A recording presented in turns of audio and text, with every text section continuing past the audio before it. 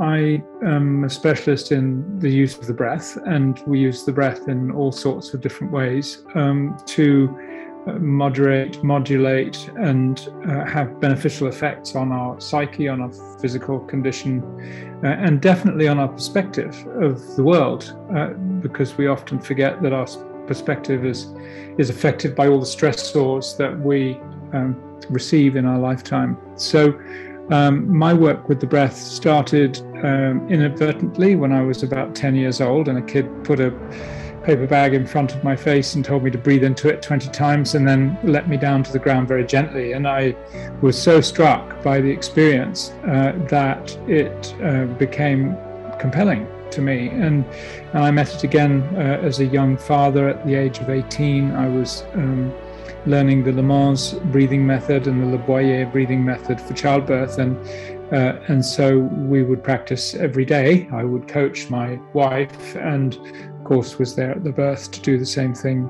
as well. And so I never knew that I would end up getting involved in it professionally, but this and other experiences along the way, eventually one day the penny dropped, and I thought, well, I would have never, ever imagined that I would end up becoming involved professionally with the breath. But I think the reason that I did was because I was continually seeing the profound difference that it makes, not just in my own life and my own life experience and how to greet different situations in different ways, but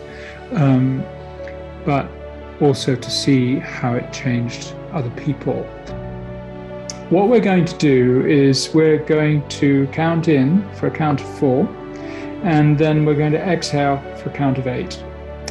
And after twice exhaling to the count of 8, we're going to extend it to 9. And then after 2 times again, we're going to extend it to 10. And we'll stop at 10 just for the case of our example today. But you can actually keep extending it, and with practice you can get up to 30 or 40 or even 50.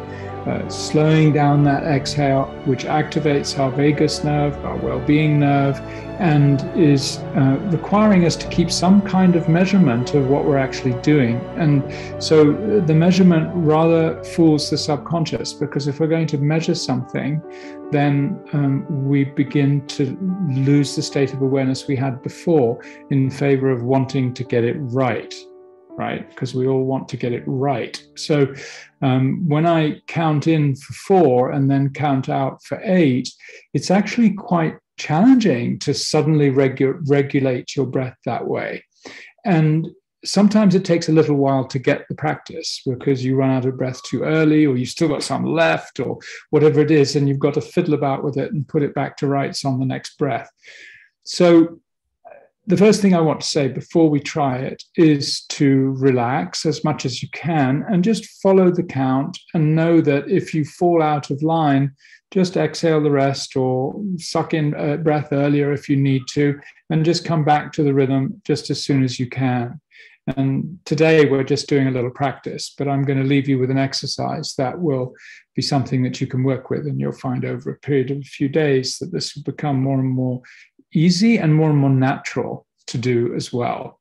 And just as soon as you get that first sensation of anxiety, maybe it's sweaty hands, or maybe you feel your heart beating a bit more strongly, or you can feel it in your chest, then you can immediately tuck into that little breath pattern and know that you can be safe there. You're not going to raise the hormone production any further.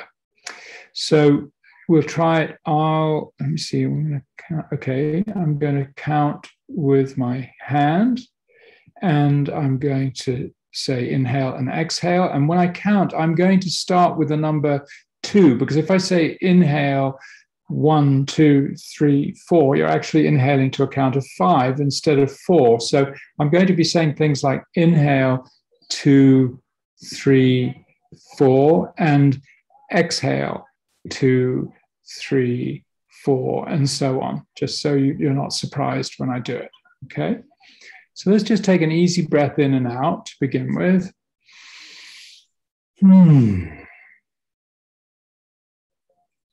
And now we'll count in 2, 3, 4, and exhale 2, 3, 4, 5, 6, 7, 8.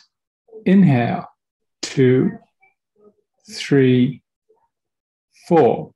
Exhale, 2, 3, 4, 5, 6, 7, 8.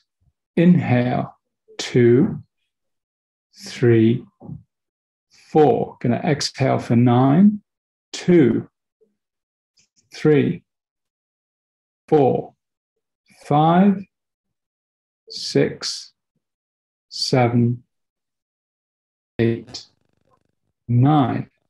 Inhale, 2, 3, 4. Exhale, 2, 3, 4, 5, 6, 7, 8, 9. Inhale, 2, 3, 4. Exhale for 10, 2, 3, 4, 5, 6, 7, 8, 9, 10. Inhale for 4, 2, 3, 4. And exhale for 10, 2, 3, 4, 5, 6, 7, 8, 9, 10. And there we are. Now just relax. So those first times you might have run at 7, or you might have had stuff left at 10, or whatever it is, it's not really important. What's important is to remember, not to forget. So in other words, it's not important how many times you forget, it's important how many times you remember. And that in the course that I teach on anxiety, we have an online course that I teach about it, is one of the conditions that we do the course, is that you're willing to measure differently. I think with something like anxiety, we tend to measure how far we've got to go instead of measuring how much we've actually accomplished. And if we can't acknowledge what we've done, even by just listening to this and trying it for 2 or 3 minutes as we are now, then we have no traction, we have no starting gate to begin from. So it's very important, I think, to start with acknowledgement and then to learn to measure differently. What is it that's actually different that I've done in just these few minutes, as opposed to all the stuff that I've still got on my list?